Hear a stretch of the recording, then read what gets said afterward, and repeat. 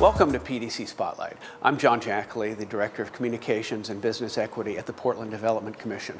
We're here today at the Olympic Mills Commerce Center, located in the heart of Portland's Central East Side urban renewal area. We're going to be talking with Geraldine Moyle, a Senior Project Manager at the agency, about our economic redevelopment and job creation efforts in the Central East Side. We'll also be talking with Brad Mawson, the owner of Beam Development, about the Burnside Bridgehead project in particular. We've got a lot of really good stuff to share with you today. So let's get started.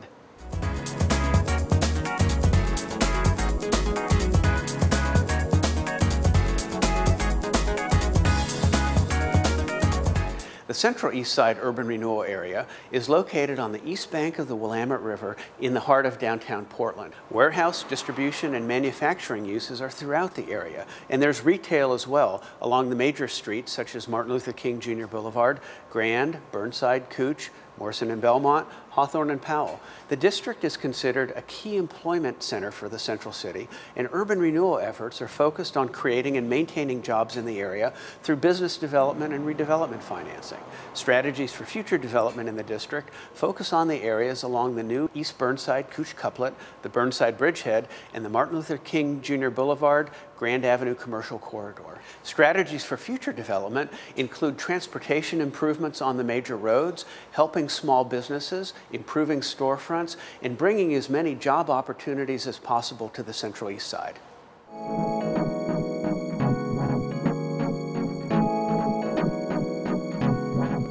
Here to tell us more about the Central East Side urban renewal area is Geraldine Moyle, a Senior Project Manager at the Portland Development Commission. Geraldine, thanks for being on the show. Tell us a little bit about your background and your interests and how you came to work at PDC. Great. Well, I have a background in architecture and urban planning, and I spent about 12 years in the private sector working for Group McKenzie, an architecture and engineering firm here in town. And then I transferred over to PDC, where I have spent most of my time working in the urban development department on a variety of real estate, transportation, development projects in both North Macadam and the Central East Side urban renewal areas. I've been in Oregon for most of my life. My family moved here when I was 7, so I really do feel like I'm a local native Oregonian. So tell us a little bit about the Central East Side in particular. What are the goals here? What are the city, what are the people here? What does PDC want to see accomplished in the Central East Side? Well, the Central East Side urban renewal area is about 404 acres in size, and it's in the central city, so it's the east side of the river. And a lot of our focus is on job creation and job retention. There's actually 17,000 jobs in the Central East Side currently. And so a lot of our focus with the work that we do at PDC is how to retain those jobs, how to create those jobs, and how to make the Central East Side more viable for the existing jobs that are there in terms of the amenities they might need, the services, how to mix it up with commercial and residential type uses as well, because we do have a strong connection to the neighborhoods that are directly adjacent to the employment areas as well. We spend a lot of time working with both the Central East Side Industrial Council and the neighborhoods, and with both the East Side Streetcar and the Burnside Cooch Couplet under construction right now, we're pretty excited for what comes next. So speaking of neighborhoods and small business and public participation, we do have an extensive public process. How can people get involved in the future of the Central East Side urban renewal area and the Burnside Bridgehead project in particular? Well, there are lots of opportunities. With the Burnside Bridgehead site, which is about 4 acres of the Central East Side, we have a citizen advisory committee. Right now, they are a pretty excited and loyal group. They've been with the project for about 5 years. What kind of people are on it? We have a variety of property and business interests, and then a lot of different interests on both sides of the bridge, so too. It's a good cross-section. It is a good cross-section of different neighborhood representatives, different business interests, not only around the Burnside Bridgehead site, but also in the Central East Side. We also have an Urban Renewal Advisory Committee, which guides us and provides assistance to PDC in regards to how we focus our efforts in the Central East Side. And then, of course, there are other opportunities in terms of public outreach and public workshops. So I would encourage anyone who is interested to go to our website, take a look at the opportunities we have, and submit an application. So taking a step back from some of the particular projects, what does PDC and the city want to see accomplished in the Central East Side as a whole? How does it fit into the greater economic development strategy for the city? So the Central East Side, again, with 17,000 existing jobs and the potential for a significant amount of growth, our focus is on jobs. the economic development strategy stresses that, and with the Central East Side, we have a great opportunity to create jobs and to provide services that support those jobs as well. That's not to not say that we also have a focus on commercial and residential. With the East Side streetcar coming into the Central East Side, there's incredible opportunities for a lot of storefront improvements and upgrades along MLK and Grand that could really benefit businesses who are either along the line or adjacent to a streetcar stop. So we are definitely looking for opportunities to do outreach with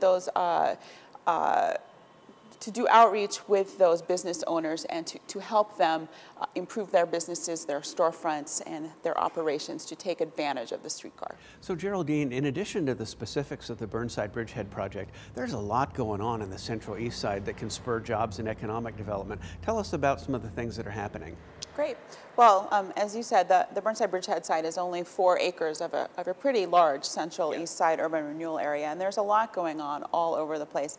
Down in the south end of the Central East Side, we have the Portland to Milwaukee light rail alignment coming through in between OMSI and the Portland Opera. So that's a great area that we've started to look at in terms of how to take advantage and leverage the OMSI Street Station and the Clinton Street Station for light rail and the opportunities that has not only for the existing businesses but also for new businesses down in the south end. When will light rail start? So light rail starts construction in 2012 and it will be operational in 2015. And what it will really do for the Central East Side is it will link it to South Waterfront and PSU as part. That's part of the innovation quadrant where we're tying academic, workforce, and private sector development as a way to team everyone together and take advantage of everyone's strengths to build on technology and research and development as it relates to not only the target clusters but also high growth companies. So what else besides light rail? I know there's a lot of other things going on too. Streetcar, other things? Streetcar, it will be operational in 2011. So that's under construction right now. The Burnside Cooch Couplet will be complete at the end of this year. Both of those transportation transit improvements open up a lot of opportunity for the Central East Side businesses in terms of more drive-by traffic, but then also more transit opportunities with the streetcar. There'll be stops every few blocks or so along MLK and Grand, which will provide those businesses with a lot of opportunities. We're also looking at a strategic plan for the rest of the life of the Central East Side district. It's about to close out in 2016. So how do we take advantage of the dollars we do have and where do we focus our efforts? A lot of that, again, will be focused along the streetcar alignment, but we are exploring other opportunities in terms of creating more of an 18-7 type environment for the Central East Side. That could include a night market that takes advantage of space under the Morrison Bridge and provides opportunities for a lot of different businesses. It could include assistance with rehabbing existing warehouses that are in the area, and then also teaming with PBOT and our other partners at Parks and whatnot in terms of parking strategy for the district as well. So parking is very important. And PDC sees the Central East Side as job central and an opportunity for creating jobs. Tell us a little bit about some of the job strategies we're doing. So a fascinating thing about the Central East Side is that it actually has a significant amount of jobs in all of the target industry clusters that we focus on. So that's activewear and design, software, advanced manufacturing, and clean tech and sustainability. We have done an inventory of every single business in the Central East Side over the past few months, and we were pleasantly surprised to find a lot of industry in each of those clusters. Geraldine, thanks so much for sharing these exciting plans with us. We're going to take a quick break, and we'll be back with Geraldine and Brad Malson from Beam Development to talk about the Burnside Bridgehead project in particular.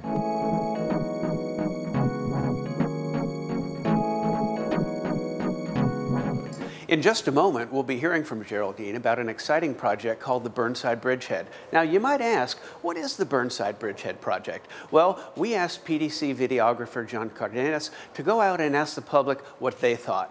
Here's what he found.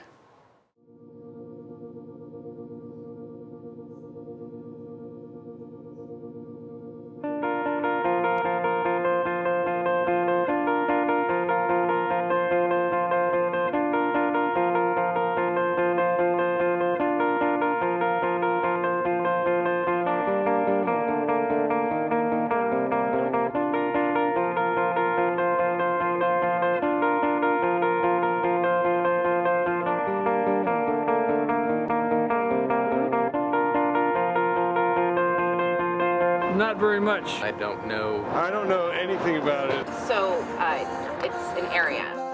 Nothing. I don't live in this part of town. Absolutely nothing. Absolutely nothing.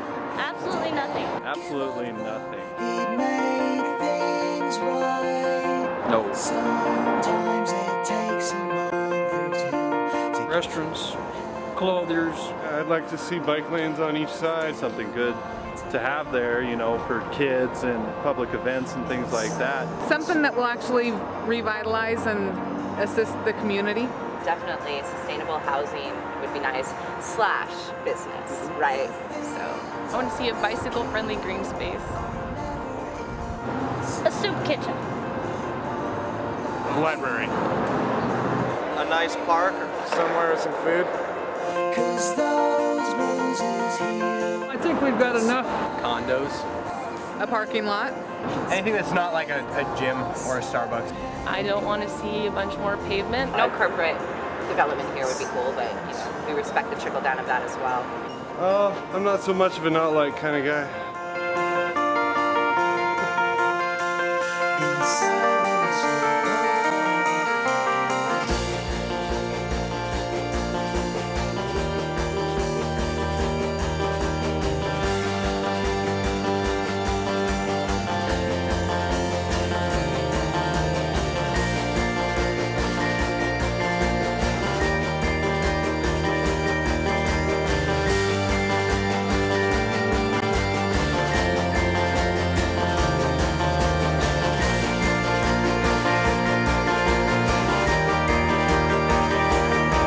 Portland could think of something cool to go there.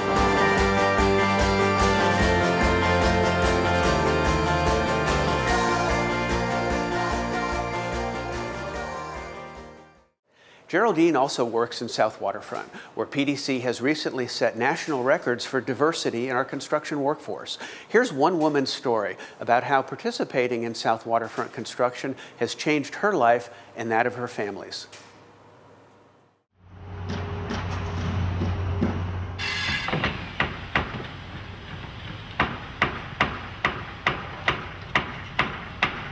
Every day I learn something different.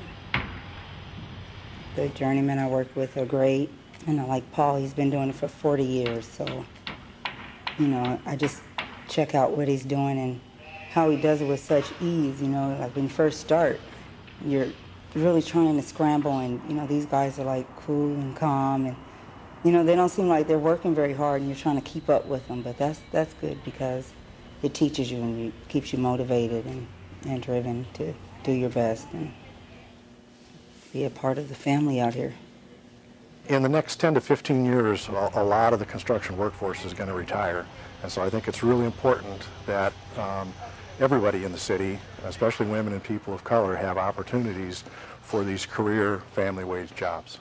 That's one of the things that's important about the Portland Apprenticeship Agreement is in the South Waterfront. We could see there's going to be many structures for years to come. It's so important to have these ongoing opportunities for apprentices to continue to work and to journey out. Apprenticeships last anywhere from 2 to 5 years, so you have to have multiple opportunities over time. And for folks that aren't going to college or don't have the financial resources to go to college, apprenticeship is a really important, viable alternative. It provides significant opportunities for young people, and especially women and people of color, to enter apprenticeships. It is like another language. They'll ask you to get something and you're like, what is that? What does it look like? In the book work, we have a big book. It's challenging. I think for me, the best part is the hands-on. I was on the deck crew before and wall crew. I kind of went back and forth. Then on here, I'm doing more of the curbs and the hand-set walls, which I never had an opportunity to do. And you literally earn while you learn out on the job site. It's family wage jobs. All the workers are provided with health insurance and pension benefits. It's not just a job, it's all about a career. PDC was an important participant and driver in this agreement. They came to the table early, they were one of the first ones, and we're very, very helpful. All the parties that have been involved in this effort have really come to the table and worked hard. We've met most of our goals, not all of them, but we're working hard to achieve them. And I think one thing that's important to think about is that a lot of folks learn about these opportunities from their peers.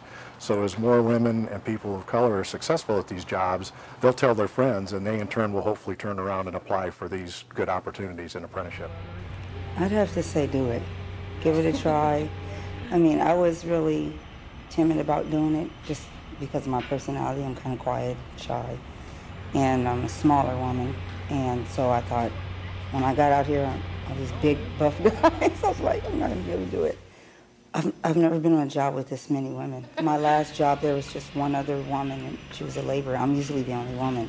Yeah. So when I got here, I was like, whoa. You know, I didn't expect all this, you know, but it's great, you know. They don't treat you like you're just another hand that can be replaced.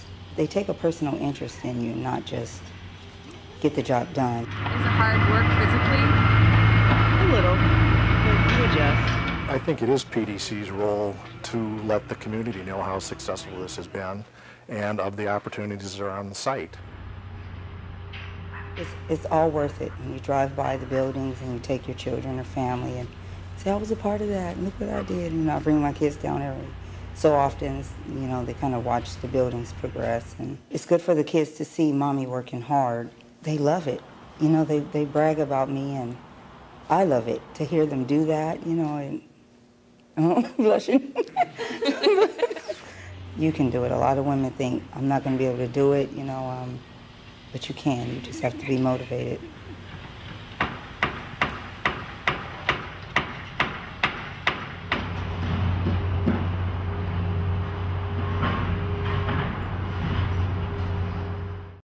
And we're back again with our two guests today, Geraldine Moyle, a senior project manager at the Portland Development Commission, and Brad Maulson, the owner of Beam Development. Brad has a great story about how he switched careers from being a physician and went into real estate development. Brad, give us a little bit about your background and how you came to this project. Well, originally I'm from New York, and I was an optometric vision rehabilitation specialist, and I grew up in the projects in Brooklyn and kind of gotten an interest in how neighborhoods and how districts and communities develop. And as I started to make some money as a physician in Manhattan, I was always interested in the built environment and started to invest in historic buildings and look at opportunities to redevelop interesting and kind of eclectic neighborhoods in New York, Soho, Tribeca, South Village, East Village, and in an interesting way, I started to develop a sense of development, and it was a great time. And about 15, 16 years ago, my wife and I and my 3 kids decided to pack our bags up and move to Portland, Oregon, for an opportunity to be more a part of a city. And it's been a great ride, and we've had some great opportunities. Brad, that's a great story, and what kind of experience to bring to a project like this. So here we are, we're in the Central East Side, we're talking about the Burnside Bridgehead project. Geraldine, Brad, both of you have been involved in this project for a long time. It's reaching a point where everyone's excited about it moving forward. What is the project? Where is it going, and what can people expect to see in the future? Well, for those who aren't familiar, it's a 4-acre site, 4 city blocks at the northeast corner of MLK and the Burnside Bridge. And it's a site that the city has looked at for quite a while as a site that is important not only for redevelopment in terms of mixed-use opportunities, but also for the creation of jobs. It's really ideal as part of the central city to be a site that could harbor a significant amount of employment opportunities. So since jobs is a top priority for PDC in the city, given the economic climate that we're in, what kind of jobs do you two think that could be brought here?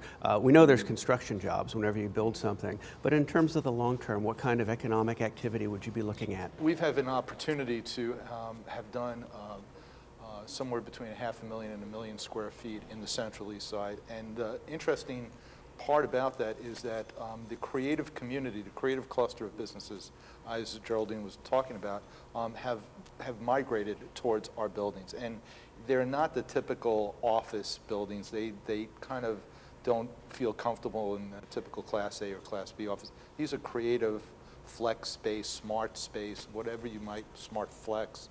We're trying to work on branding and a definition and an ability to describe exactly what we have created. We're sitting right now in the Olympic Mills Commerce Center, which was a former flour mill, and gross square footage of 172,000 square feet.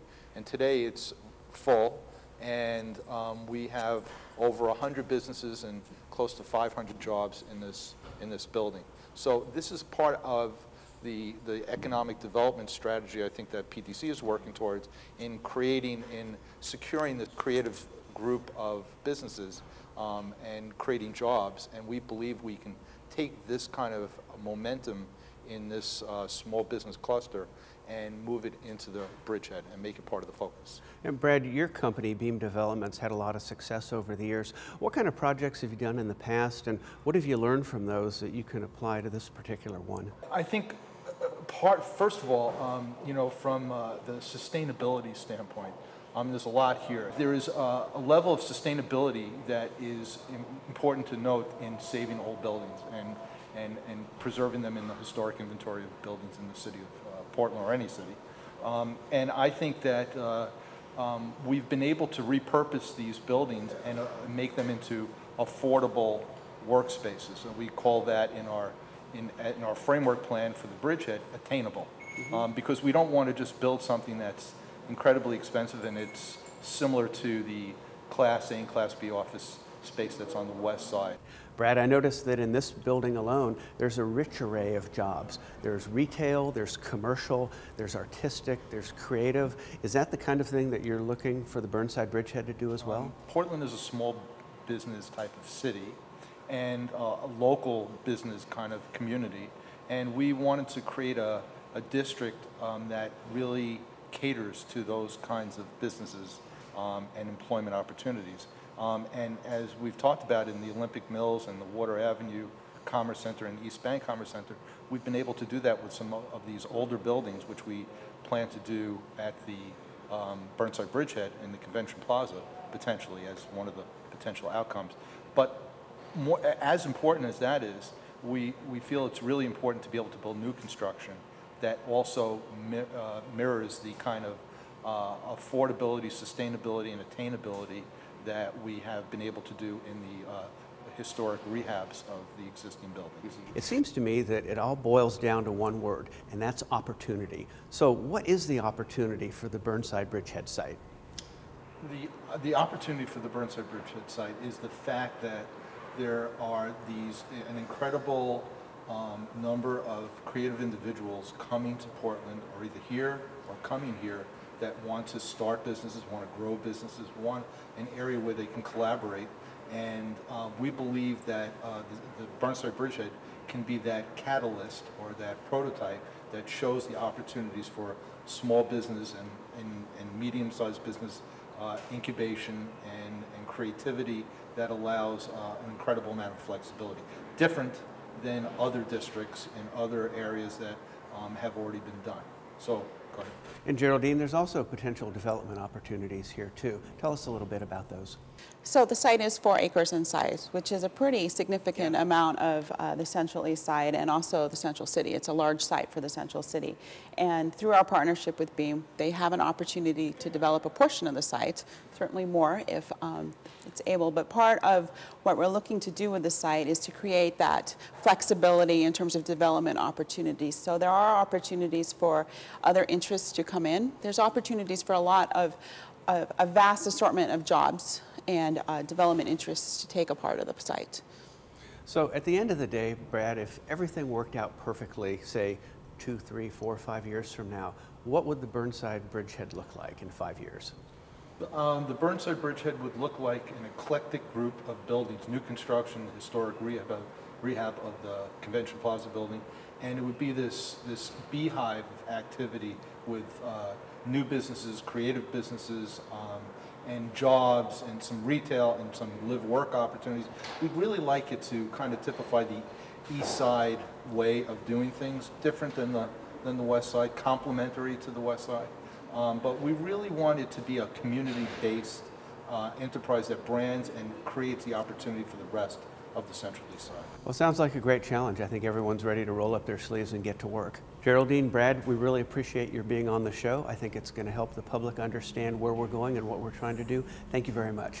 And that's our show. I'd like to thank Geraldine Moyle for talking about PDC's job creation and economic redevelopment efforts in the Central East Side, and special thanks to Brad Melson from Beam Development, who's helping us lead the Burnside Bridgehead project. I'd also like to thank the North Portland Media Training Center and the Scanner Foundation for producing the show. I'm John Jackley. Thanks for watching. We'll see you next time.